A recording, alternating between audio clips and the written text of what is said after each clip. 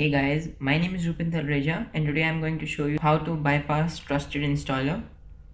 Now, Trusted Installer is something that protects the core Windows files, and the one place I know where you can find these files in your C drive or whichever drive you boot from.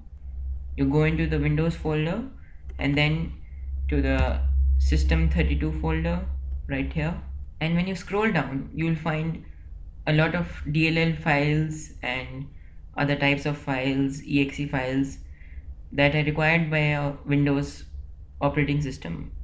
And when you right click on anything or any DLL file or exe file, you'll notice these security symbols in front of the rename and delete. So when you try to rename this with anything, it says that you require permission from Trusted Installer to make changes to this file. And you're wondering, what the hell is Trusted Installer? I am the administrator of the PC, like my account has admin access, so why can't I make changes? So let's just cancel this, and now I'll make some changes to a file. I'll rename it or I'll even delete it. I'm going to choose a very simple file that won't cause any problem even if deleted, and that's a screensaver right here, bubbles.scr. So when you double click it, you'll see that the screensaver loads for the bubbles. And let's make some changes. So what you want to do is go into properties and then select the security tab, and what most people try to do is just press this edit and then go into administrators and try to give full control to the administrators group, but as you can see, you can't. This checkbox is not available, and when you open Trusted Installer, you'll see that it has full access.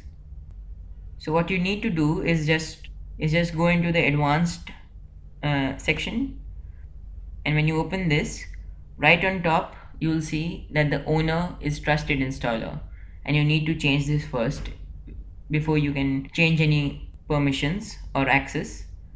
Like in this table, you can see that Trusted Installer has full control while the administrators group has just read and execute.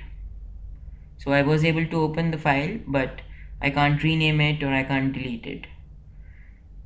So let's go ahead and change the owner, and this dialog box will open up, and what you want to do is just type in administrators, that's administrator with a S at the end, and just press OK. And now the administrators group is the owner, and you can easily change the access. So just press OK right here, and now you'll want to go back into the edit section. So you'll notice that after changing the owner, all these checkboxes are now available. So go into the administrators group and give it full access. Just press the checkbox for the full control and everything will be automatically selected, and just press OK. So it's just confirming. Press yes and you're done, and again press OK, and now you can rename it or even delete it. So I can rename this bubbles 2, and there's no dialog box that you don't have permission. And that's it for this video. Please like and share this video, and do subscribe to my channel as there are many more videos coming up. And thanks again for watching.